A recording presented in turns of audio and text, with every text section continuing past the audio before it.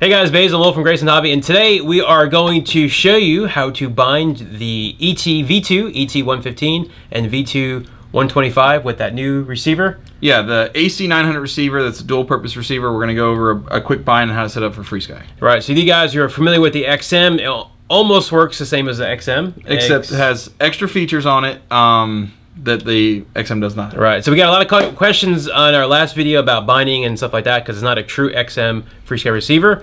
So here we're going to show you how to bind it, show you the different fail-safes, and yeah. Anything else? That's it.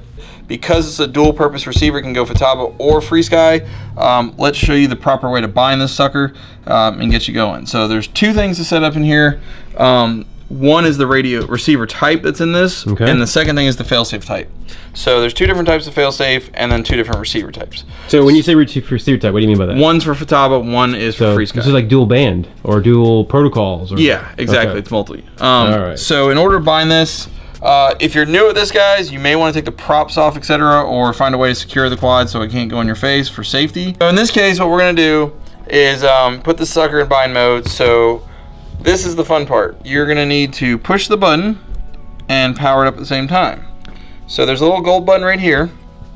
Point to a little better right there. There's a gold button there. It's what kind of pad is that you said earlier? It's a little membrane looking pad thing. It's a momentary switch. So you push, you'll feel it click, and then you push the button and plug it in, and you'll see it flashing. Okay, so flashing means it's in bind mode? Yeah, and you may want a helping hand for that one. Okay. Alright, so once we got in flashing mode there, then we're going to set up a radio in D16 mode, and I'm going to set up as 16 channels, and then I'm going to go to bind. Okay. So all I'm going to do is hit bind, and you'll see once it starts beeping,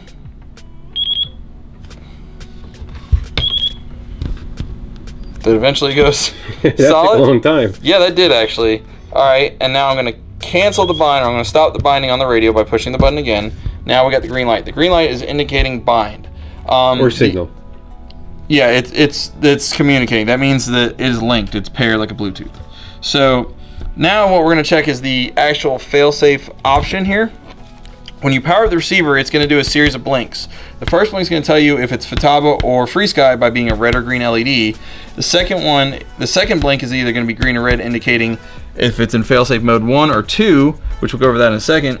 And the third blink, which was the solid blink, or I guess the solid light at the end, will be either green or red. Green if it's bound and paired with an active radio, or red if it has no signal being received. Gotcha. So what we're looking for in this case, we're probably going to set up to where we have green.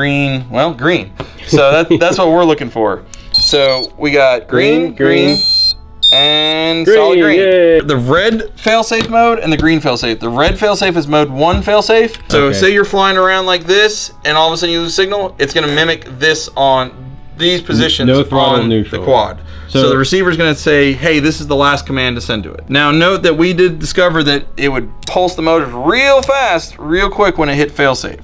Yeah. So the other failsafe mode is the green light. The green light is failsafe mode 2. What the green light failsafe mode 2 is, it uses whatever betaflight setup for failsafe. So typically it's a couple seconds or a fraction of a second or so of low throttle and then disarmed. It's the land mode.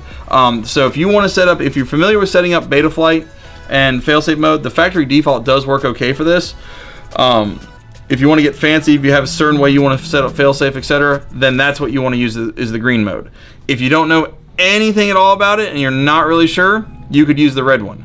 I haven't set up the factory defaults on Betaflight, and I'm still setting up with the green on this one, and it works perfectly fine. All right, let's show everybody what that pulsing does, and so we can show them. So, well, we got to put it in the first. Okay, so let's just show them how do you change modes. All right, so to change the failsafe, once it's bound, you're gonna have it on, and you're gonna push and hold the button for about 3 seconds till the light goes out, and then it'll come back up, let go of the button, and that just changed from green to red.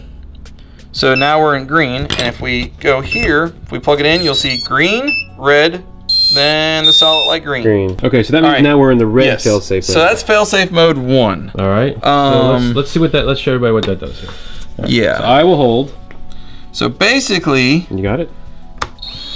Let's say we're sitting there spooling, we're flying, you got it here, and we lose radio. Radio's off? You hear real quick little burst. Whoa, I don't like that. So fast it doesn't really do anything. Turn it back on. So if you, let's say you fall, now you're falling back into range. You're falling through the atmosphere. And we're back to flying. So you do recover. Everything recovers like it was. Right. So you do you can recover if you hit FailSafe. Yeah. Basically, if you determine you're flying, all of a sudden does weird stuff, then comes back, that could be because you're actually hitting FailSafe. You don't know because there's no RSSI on this receiver. But that's probably what you're hitting. So let's change it back. Now, if you want to confirm that, say you're having problems, you want to confirm that, you could always try changing the FailSafe to the second one. So hit the hold the button for 3 seconds. And blinks, then we're gonna go green. Let go. All right. So this is gonna be the second FailSafe. Okay. So we're gonna arm. Let's just put in air mode so you guys can see that. Now we're losing signal and radio's off. Going into FailSafe. Hear the motor slow down, and then they shut off. So they slow down. Yeah, that's the landing in Betaflight. That's the default Betaflight to where it goes into what they call land mode. Basically, it's lowering the RPM and bringing it softly down so it shouldn't just fall out of the sky. So, okay. So is there a better one? Is there a worse one? Either one does the job of disarming the motors. Right. Now, one thing I will say here is, you notice I have the radio back and I do not have control. With the second FailSafe, I have to disarm and arm again. Interesting. Well, that's because it hit FailSafe.